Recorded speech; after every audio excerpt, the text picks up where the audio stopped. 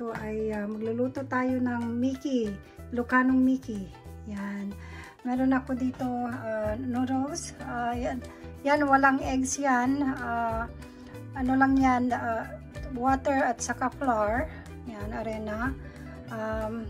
Ito yung gamit ko, yung hula dry noodles. Pero pwedeng gumawa your own from the scratch. Next time magluluto ako yung homemade na noodles. So meron akong garlic dito. Lagyan ko ng celery, onion, yung crush na chicharon. Yan yung chicken, luto na yan, na shredded. Yun ay liver, boiled na rin. Pepper and sea salt, onion, and green onion. Yan. And meron ako dito ng chicken flavor. Yan. Konti lang. Yan. So, magluto na tayo.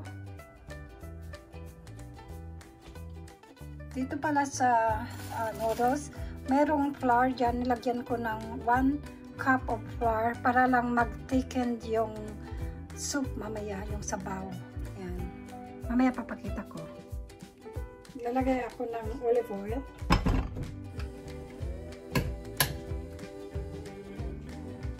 Yung gamit ko virgin olive oil.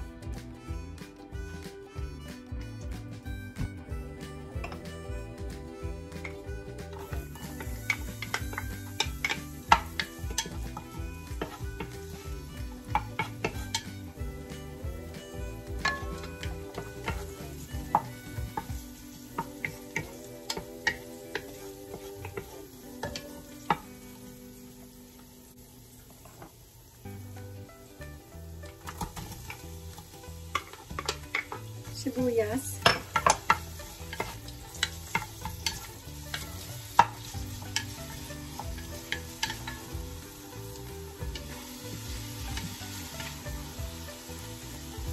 Hindi ko pala pinakita dito. Ito kanina. Ito yung powder achuete.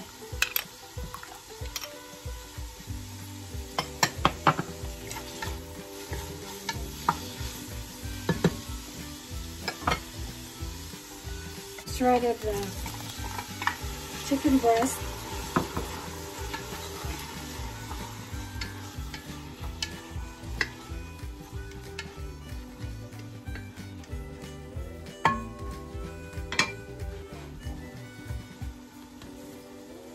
Lagay ako ng 1 teaspoon of black pepper.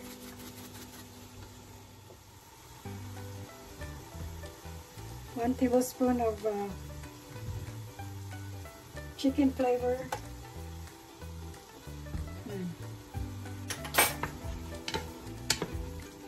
Yung salt mamaya na lang yon to taste.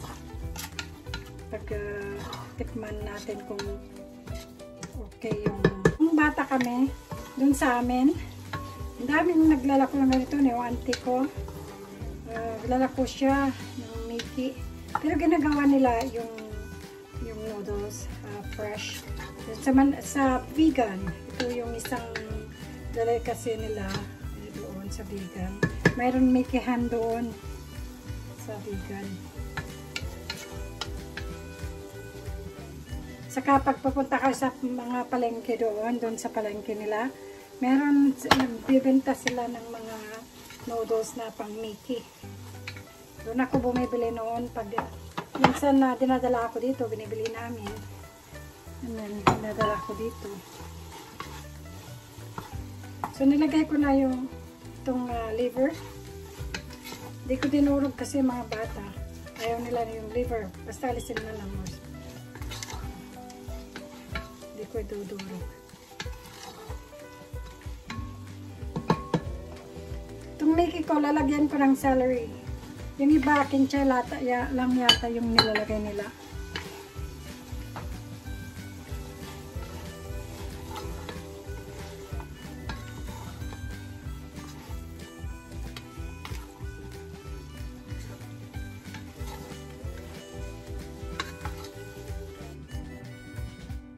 So, pakuluin lang natin itong tubig.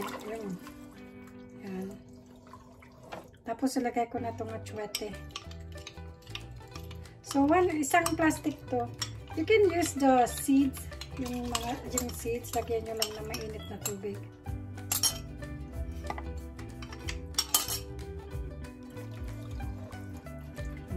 So, pakuluin lang. Pakuluin. Tapos, ilagay ang noodles mamaya.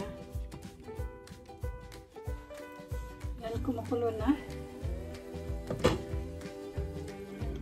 Lagyan na natin itong noodles. Miki. Merong flour dyan sa loob niya para mag-thicken up. Yan. Maglagay ko ng 1 cup of flour.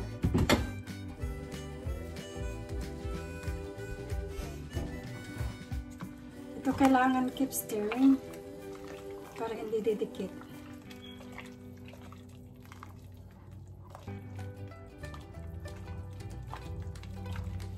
Lang sa medium heat.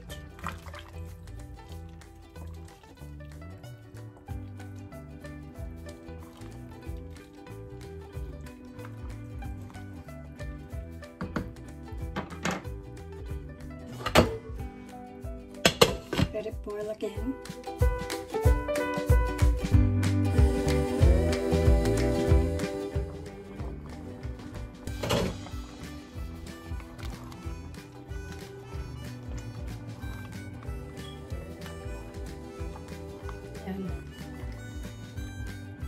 So, more pa. Pwede ko nang ilagay itong quail eggs. Itong chicharon pang garnish na lang later.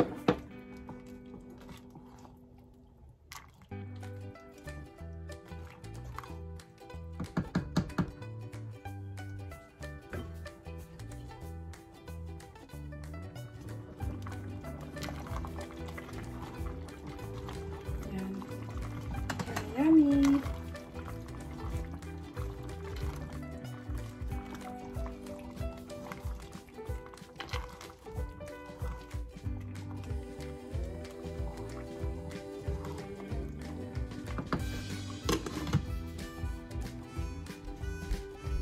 Yan, nagduro-gulat ako. Lalagay ko dito sa loob. I mean sa... Okay.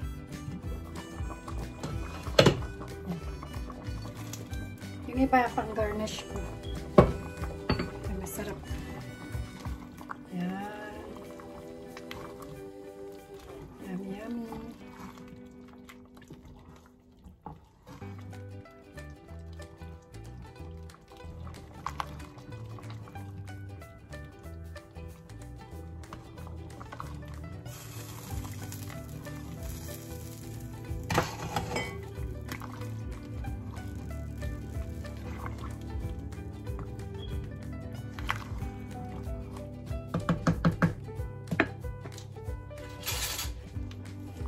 Lagyan natin ng salt.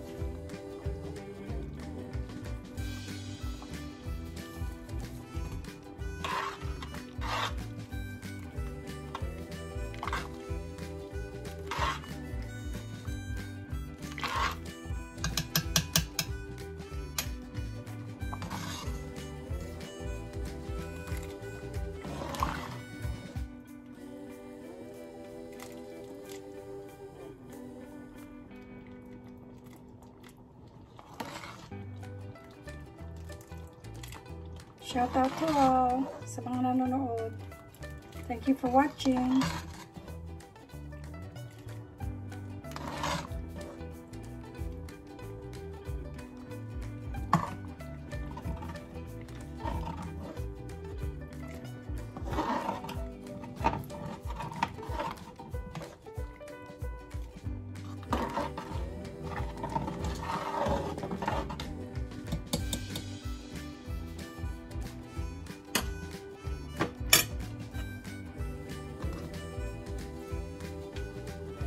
Garnish ko mamaya.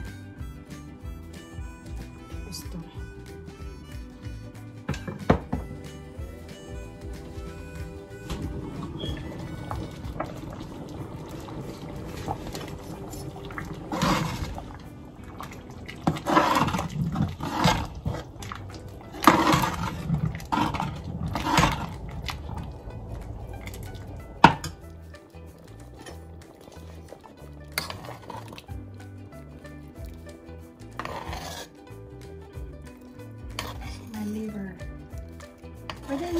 rin lagyan ng balon-balonan. Kasi mga bata ayaw eh.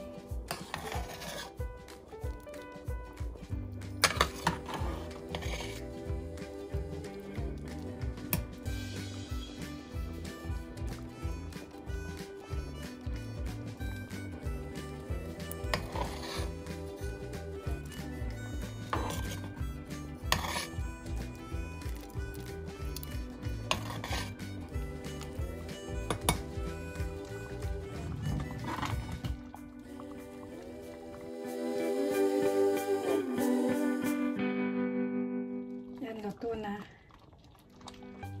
Thank you for watching. God bless all.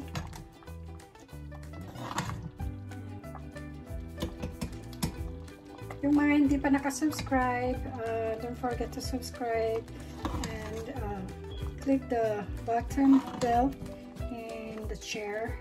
Thank you very much and comment. Thank you. Bye bye.